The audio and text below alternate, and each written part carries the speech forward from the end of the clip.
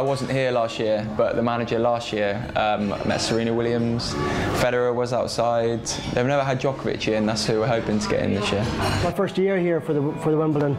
I've done boat races and been down on the river before, so this is just going to be 2 weeks of that, you know. So it's just going to be crowd, bam, bam, bam, get it out there, smash it. So it should be a good laugh, you know. So I placed my order this morning of lots of prosecco.